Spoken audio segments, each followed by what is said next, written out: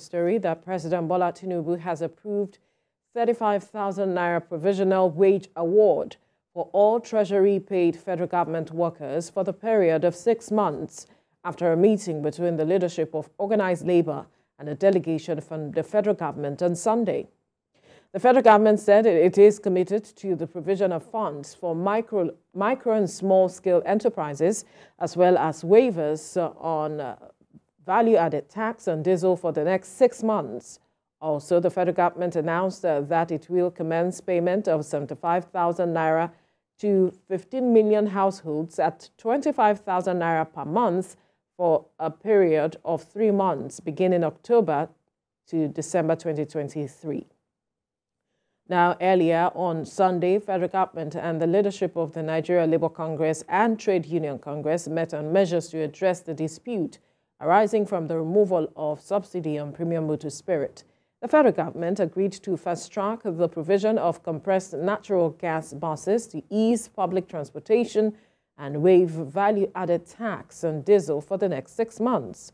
A subcommittee will also be constituted to work out the details of implementation of all items for consideration regarding government's intervention to cushion the effect of fuel subsidy removal. I am happy to say that after 4 hours, we have reached certain agreements that inure to the benefit of the Nigerian worker. Agreements on wage bill, agreements on committees on salary increment, agreement on the CN buses, agreement on several other things, I believe, both TUC, Labour and government side.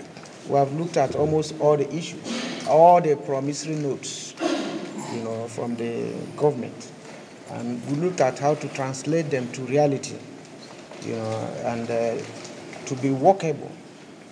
And then we're going to take those promises to our organs. Of course, these people here cannot just wake up and review and call off action. So, like he said, we're hopeful that our organs will have a look at them and give us a fresh mandate on what next to do.